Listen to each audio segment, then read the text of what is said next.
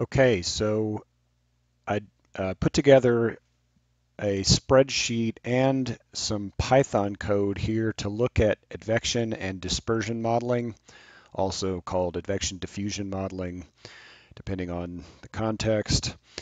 And I thought I would make a video about how this uh, Python tool is set up. So this tool is going to be freely available online on GitHub, and you don't need to install any software to view it to see how it works. If you do want to work with it, you need to use the Anaconda Python distribution. You can use it directly, and that's completely free. Um, and Python is all open source. So anyway, let's walk through this really quickly. So I gave some students in my class a problem where I wanted them to work with an Excel spreadsheet, and we haven't really talked much about making Python, so uh, this isn't really the way you would do it for that class, but it really is a much better way to solve this problem. So I'll go through both the Python implementation and the spreadsheet here just for pedagogical purposes. Anyway, so I put this together. So, lab columns are commonly used for studying the fate and transport of solutes and porous media. So if you're trying to understand how some chemical sorbs onto a medium, in groundwater or in sediments, you might want to run some kind of a study where you have a little column and you have flow that goes through the column, and you can try to understand if it's being degraded by microorganisms there or by some other chemical reaction, or uh, maybe it's sorbing onto the medium. Anyway, if you want to do that, you can run a column. That's going to be one way that you could study that. But part of when you start working with columns, you have to also understand the flow. So if you have flow going in one side of a little column, like a cylinder, and then coming out the other end, you can take samples of what comes out of the end of the column, and you can analyze those for the chemical concentration. Well, then you need to go back and interpret the data that you found using some kind of a model. So oftentimes, one factor that's going to be important there is going to be the flow characteristics, and oftentimes you will run a tracer first just to try to understand how the water flows through a column, or it could be air, I suppose, any other medium, whatever might be going through the column, but I mostly think about water. But um, anyway, so you might run a tracer study, and then you might, use an advection diffusion model. You might also add in the sorption and reaction to that model later when you're trying to study it. But for the tracer, the idea is you get rid of that stuff and you just look at the flow, which is going to be the advection, which is basically just the flow movement with the bulk medium, and then dispersion, which is the spreading out of that chemical as it moves through the porous media due to different flow paths being shorter and longer. So this model would describe that one. So if you wanted to quickly use this tool for doing a calculation, you just need to, you need the Jupyter tools in Anaconda Python. Uh, you can simply run, I'll just do the quick run through. You just need to run this cell. Now I have certain values in here. If you change the parameters, then you have to rerun it. So you'd have to run this cell again. This imports the functions you need, and it defines the parameter values. Then you need to go down here and find the eigenvalues of the function, which is actually not in that cell, but in this next one here. It finds the eigenvalues, and then at the end here you can look at the concentration profiles or the effluent breakthrough curve for the column. So we're going to try to explain this. I've got it detailed step by step, but if you wanted to use it, you just need those three to run those three cells once you have this Python stuff installed. And again, this is all free and open source scientific software. It's for the public. Okay, so the model problem here, just imagine we have a column where we have some solute coming through. I am going to work the example here with 100 milligram per liter, a concentration coming in. The column initially has none of this chemical. So for example, we might look at like bromide, and anion might be a good tracer.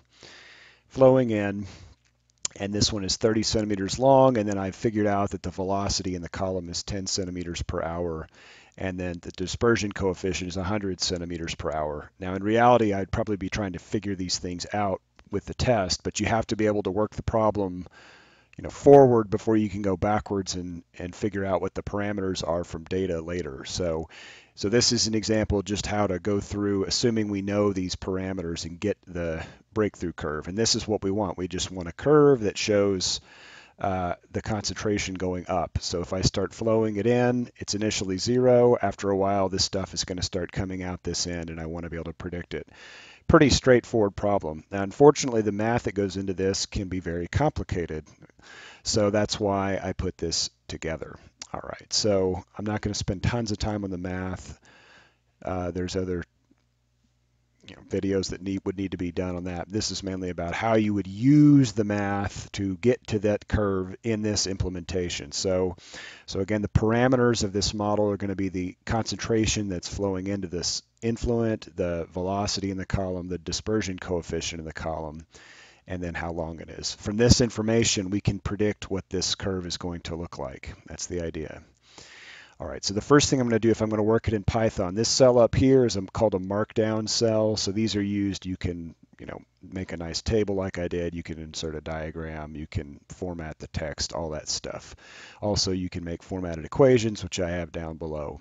So that's just basically a description cell. And so now if we want to run it in Python, I have to go in here and define it. So I've created these variables here in Python. C0 for the initial concentration, U, velocity, D, L, N. So if you wanted to look at different values of the influent concentration, of the dispersion coefficient, you have to run this cell again. So you can click on the cell and hit the run button, and that will run it. And every time you open the notebook, you have to run the cells to get the next one to run. So this stuff is an input for the following cells. So anyway, first I'm going to go in, define those parameter values that I'm using elsewhere, and then I'm also going to go ahead and do my imports of the libraries I'm going to use. So I'm using numeric Python, NumPy, because I'm doing array calculations here. I'm going to be doing this has really got a lot of calculations in it, and arrays are useful for that, and NumPy has some other important math tools in it built in. I'm going to use the scientific Python libraries optimize tool to find the zeros of a function later, and then math plotting library, matplotlib, to make the graphs. All right, so governing equations. So the governing differential equation for transport of a solute in one dimension, x is the direction you're going in, c is the concentration at different points in that column, d is dispersion coefficient, u is the velocity. So this is just basically a mass balance, and we're just saying that the mass has to be balanced through the column. All right, to solve this is a partial differential equation. It's second order in x, means that we need 2 boundary conditions, and it's first order in t, means I need 1 initial condition to be able to solve this. So the initial condition is just going to be that there's no what's happening at the beginning. The concentration at every point inside that column is 0. So that's my initial condition.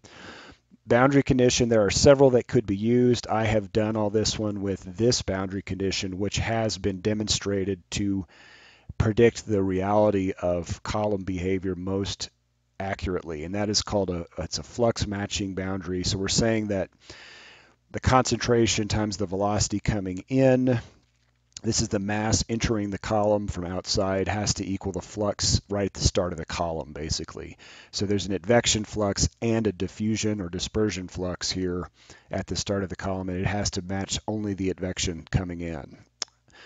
So this is our flux matching boundary. This kind of makes everything a little bit harder mathematically because this is a mixed boundary condition. It's just a little bit, it leads to basically a little bit more messy solutions, but they still exist and they can be used. Again, that's the point of this spreadsheet, Jupyter notebook here. So our last one then is also a little bit messy. There's not a perfect one, but this one has been demonstrated to most accurately predict real data. And it's just saying basically the diffusion flux is negligible. So the diffusion flux is the d dc dx by Fick's law. And if d dc dx is 0, then we know d isn't 0, so that means that the derivative there has to be 0. It means basically it's got to be flat at the right side of or at the outlet side of the column. The concentration profile is kind of constant right there at the end. So those are my boundary conditions. It's easier to solve this problem. Students don't like non-dimensionalization, but it really is a very powerful tool. Um, and so I'm going to take, instead of working with the actual time, I'm going to work in dimensionless time, dimensionless distance by dividing it by the length of the column, and then dimensionless concentration.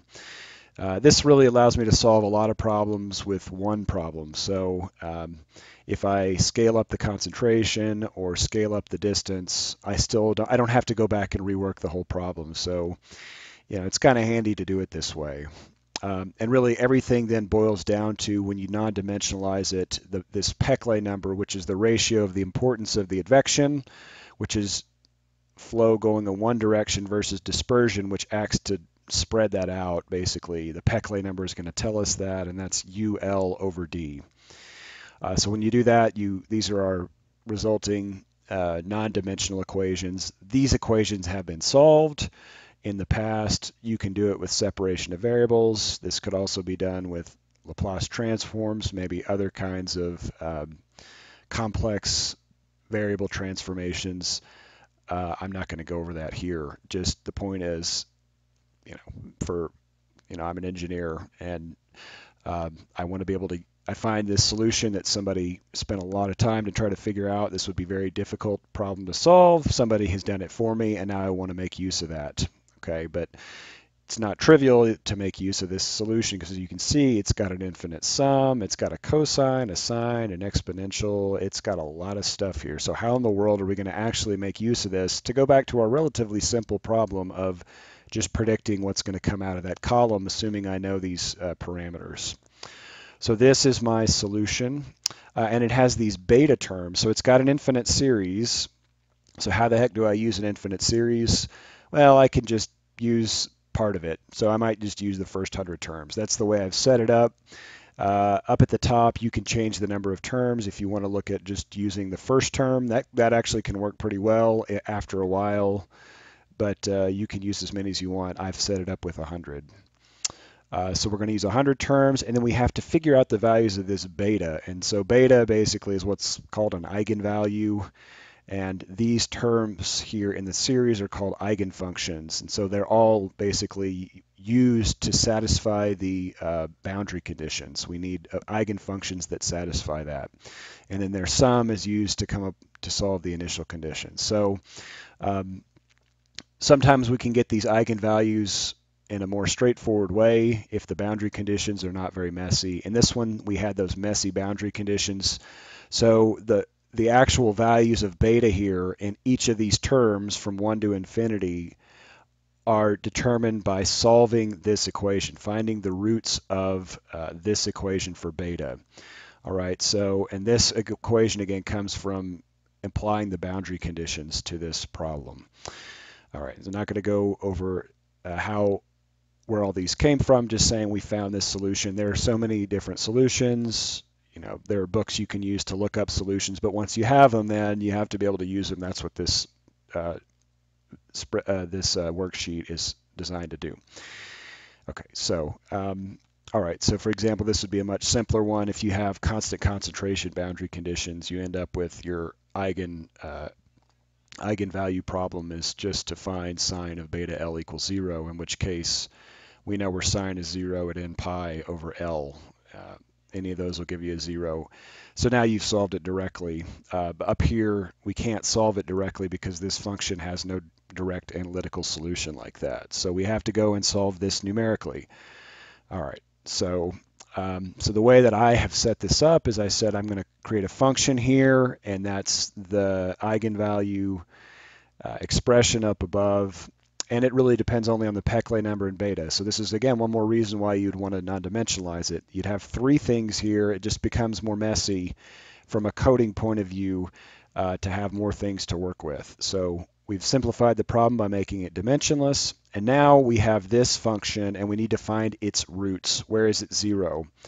So if you look at this function and think about it a little bit, it has this cotangent term.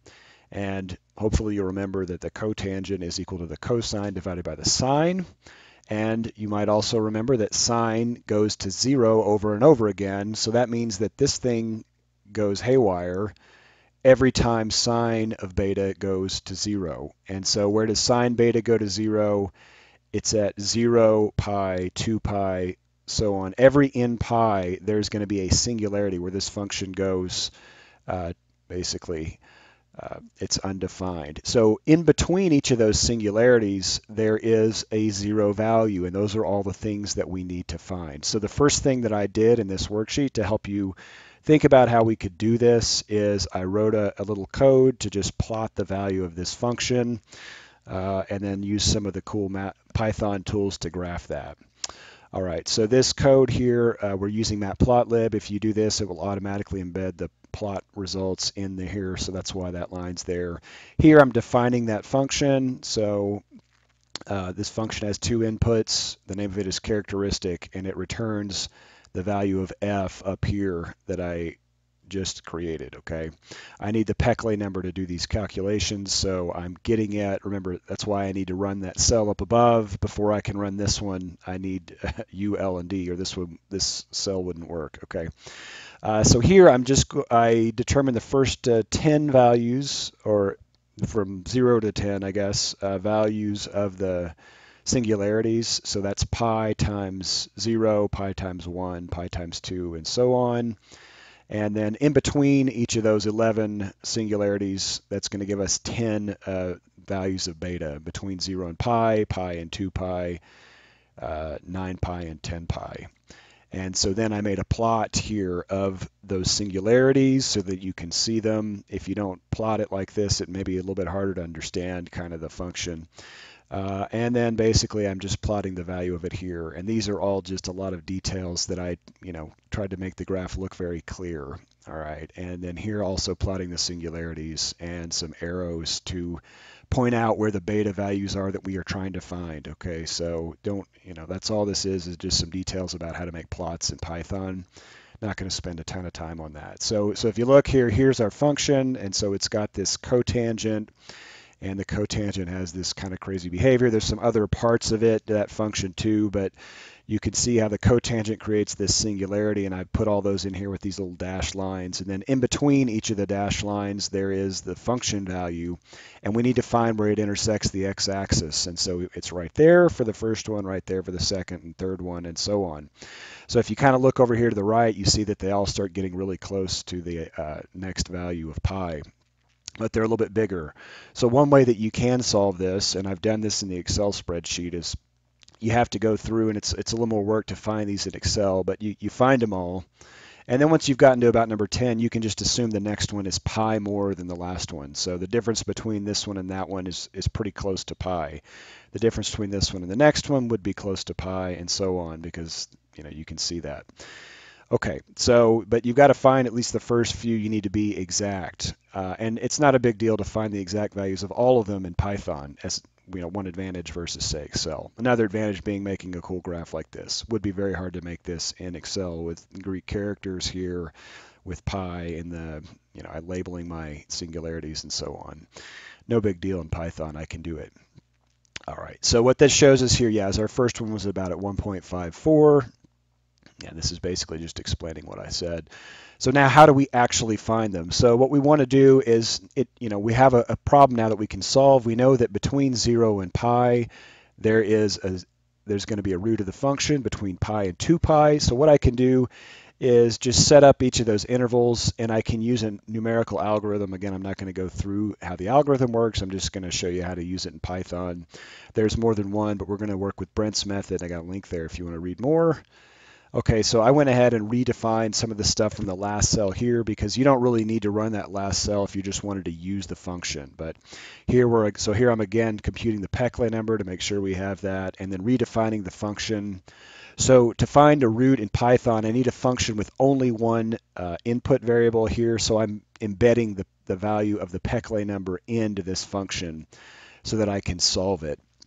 So up above, my characteristic equation had Peclet as an input, but then I can't make it work with this Brent's method thing in Python. So anyway, so here are my intervals. So basically the singularities between 0 and pi and so on. And then I'm going to store the results in a list.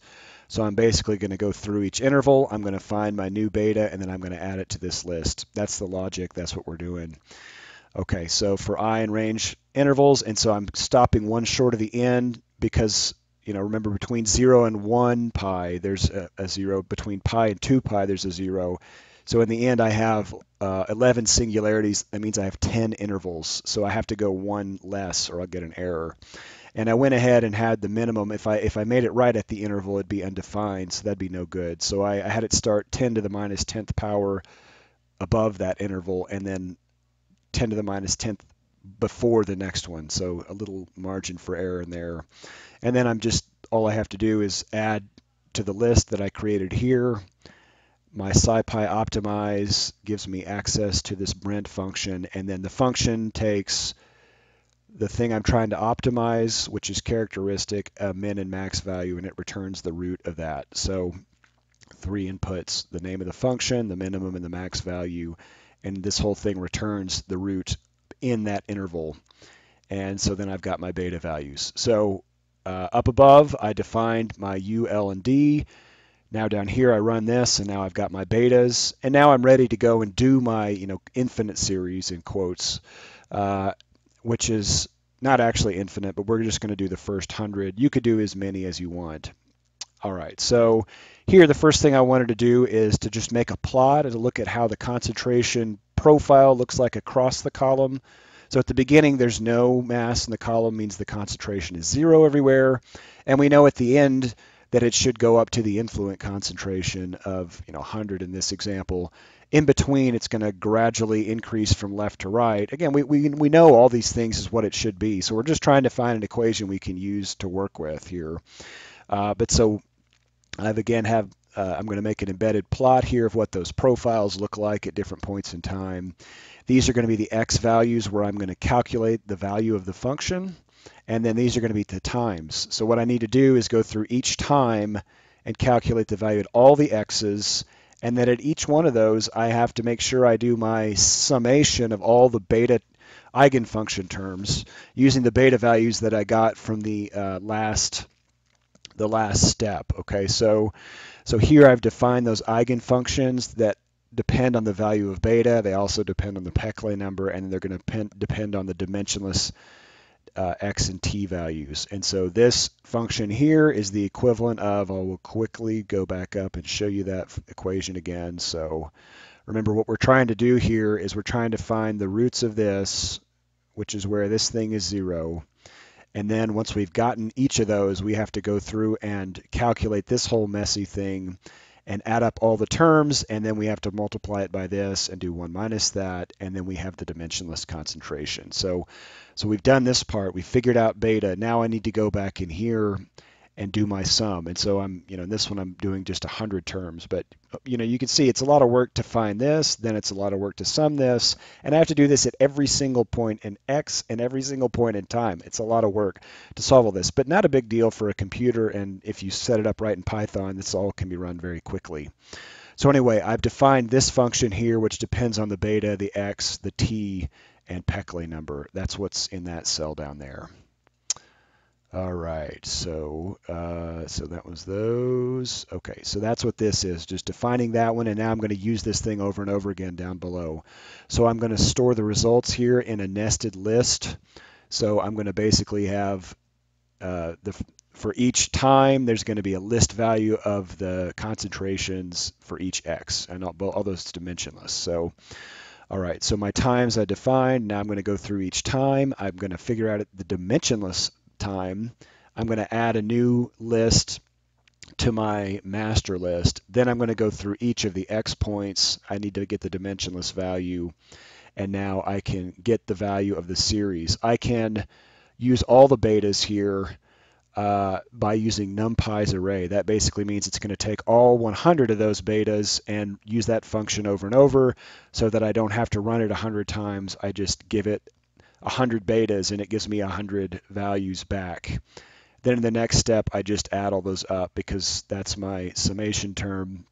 And then that equation, as I showed you just now, has this 2 Peclet exp x and t term out in front of the series, and 1 minus that. And then my actual concentration, I need to multiply by C0. And so I can add that to the end of this little list. I'm going through here, and then once I finish this for one value of T, I go to the next T, I add a new list, and so I'm done. Down here, then, I am plotting this, and I'm not going to spend a lot of time talking about how to make plots in Matplotlib. Basically, I made it, and this code is all just to make it look the way that I wanted it to. So you can see here it shows each of the time points. At 0, I didn't actually do this exactly at 0. It's like 0.001, but you can see basically it starts at 0, and then it goes to completely full of mass at the end, and then it starts coming in here, and it works its way to the right. I mean, this is all just very logical, hopefully something that can be understood. But the math that goes into making this, as we've seen, is a lot of work. So after 10 hours, we've completely saturated it, basically. So if you were actually, going back and thinking about how to use this for science, what we'd really want to do is to compare the model results with some kind of data. And so to do that, we're not really interested in the concentration here at x equals 10 in the column. I mean, you could do that if you had a little way to take a sample at that point in the column, an outlet port, but you probably wouldn't have that most of the time. There's a lot of work to put that in. But what you would have is the concentration in the effluent as it is coming out. And so you, instead of making this plot, you might want to just get the values at the end of the column right here and plot those over time. So how do we do that? Basically, it's very similar. Again, I defined this stuff that was in the last cell. I redefined it here so that you don't have to depend on running the last cell to redo this one. I'm plotting it from 0 to 12 hours at 0.1 hour increments in this situation. And then I can go through each value of time, get my dimensionless time. I'm only interested in x star equals 1 because I'm looking at the effluent. I can get my series value and then sum it up again and add it on and then make a plot. And so what does that look like? Here is the result. And so this is exactly the sort of thing we were looking for in the beginning when we solved this. I've also plotted here what this would look like if it was perfect plug flow. So plug flow means that there's no dispersion at all. And so this is, you would get an instantaneous breakthrough at 3 hours because it's 30 centimeters long and it's 10 centimeters per hour. So 30 divided by 10 is 3 hours. This is when it would come out if you had no dispersion, if all the flow paths lengths were the same. But in reality, you're going to have this in a real column unless you've got really uniform media. So this just kind of shows that idea. And so once you've done this, now you have predicted what this would look like for a given value of u and d. And so in reality, you might want to try to find the value of d, and you could do that one by doing by trying to minimize the squared error, for example. If you had a bunch of data coming out of here, you'd want to keep adjusting d and running it over and over again until you got the best fit possible. And I'm not going to talk about how to do that here. But it would not be hard to basically build on top of the code I have here a new Python tool that you could use to fit that. Okay, so you would just have to run this whole thing over and over again for different dispersion coefficients to do that. Now, as I mentioned, so this is all on the web here. You can actually go and look at this. Let's see if I can find it. Yeah, on GitHub, so called Column Tracer. If you want to download this and work with it yourself. So you can look for my username on GitHub, DJ Lampert, and this is Column Tracer. I've also put this in Excel, something that you could use. It's very clumsy in Excel, but I made that available too. So basically here, once again, I need to define the values of all the parameters here. Sometimes dispersion is defined as the product of U and a dispersivity alpha, and so that's the way I have this one set up. But to do this in Excel, it's difficult because you kind of need 3 axes. We need to be able to evaluate the eigenfunctions at different eigenvalues, 1, different x values, 2, different time values, 3. So you kind of need like a 3D matrix to really do that. So the way that this is set up is that I'm basically fixing t, and then I'm calculating at different values of x here each of the eigenvalues. So I have a column set up here where I have an eigenvalue, and in here is the value of the function uh, within the characteristic equation, and this should be 0 if I have this right. Now, if I go in here and change the dispersion coefficient to 100, now my Peclet number changes to 6, and that means that all my roots have to be updated. So I have to go find now all the new values of beta. How would I do that in Excel? You can do that with Solver, where you say, let's say, data solver, and then set this value equal to a value of 0 by changing that cell and solve, and it did it. Okay, so it changed it to 1.97, and that first one has got to be accurate. Okay, likewise, you can go to the next one and so on. This is a pain to do in Excel. It's one reason not to do it here. But so now I've got my first value of beta. Now I can get this one to make that 0 and so on. This one shows you the difference here. You can see how they get closer to pi as you get to bigger and bigger values. And so I've got for this time, for all these different values of x, I'm getting the values of the eigenfunction for each of these betas. Okay, so like this cell here references this point, x star is 0.05, which is in the real domain 1.5, this times the 30 centimeters. And then it also uses this dimensionless time up here. So I can only do, again, I can only do so many things in Excel, but so this cell is going to use that x, this t, and then this value of beta here. And so I have to then, as you can see from that, so I have to do it for all the betas, and then at the bottom here I can go and add them all up. And so then once I've added them up, remember we still had to do some more work after you sum them. There's another term there in exp that you have to deal with, and here is that. So you can see this exp term up here at the top, and that gives me my dimensionless time. And then from here I've got my real distance and my real concentration that I can use. Okay, so I went ahead and did this for, change this back to what it was before, u times alpha. And let me go ahead and update my beta again. Yeah, solve that again. And one problem with Solver is that it's going to find the closest 0. So you have to make sure that your starting value is within that interval every time before you go and do this. So you have to be careful. It'd be easy to miss one. One more reason not to do this in Excel. But you can, anyway, it can be done though. Okay, so we've got that set up now, and so here at like t equals 0.4 hours, this is our concentration profile here. So I went and did that here at 0.1, 0.4, 1, 2, 10, and I got this graph. So these are just copied values from that row up above. And I got a graph, as you can see, that looks very similar to the result that I got before. I think the other one I had a value at 4 hours that was kind of in here. But it can be done in Excel. So this is how you do it in there. If you wanted to. And so this Excel spreadsheet is also available if you don't want to do Python as another way to solve it. So that basically covers it. Thank you guys for spending the time to listen.